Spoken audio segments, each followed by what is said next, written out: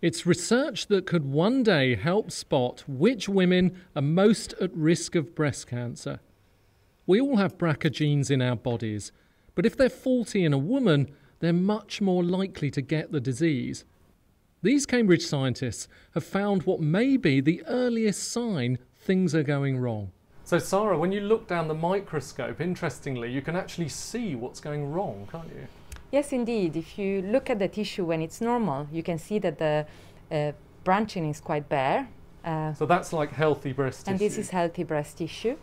Whereas if you have the faulty gene, then all of a sudden you can see appearance of all of these blobs in the tissue.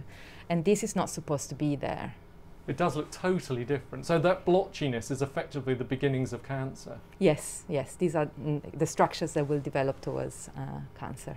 5 in every 1,000 people have this faulty gene. Finding out leaves women with a binary choice: risk getting ill or have your breasts removed.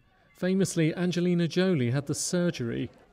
Funded by Cancer Research UK, the long-term goal here is a blood test giving women much better information. Not everyone goes on to develop breast cancer, and some only develop breast cancer very late in their life. And if we have a way of monitoring the women over their lifespan and tell them now is a good time to take the surgery, then this would obviously allow the women to make a much more informed choice. Interestingly, similar changes happen in the breast when you're pregnant to help you make milk, but that's healthy. Outside of pregnancy, though, it can be dangerous, a revelation they weren't expecting. Yeah, it was very surprising, and in fact, I think the first time we saw it, we thought something went wrong, and we were tempted to just abandon ship. But it actually makes sense when you think about it, that these cells are specialized to go down that road.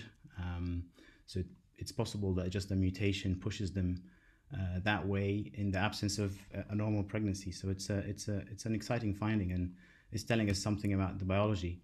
Lots more research is still needed, but by finding these early signs, they hope thousands of women could one day be spared unnecessary surgery.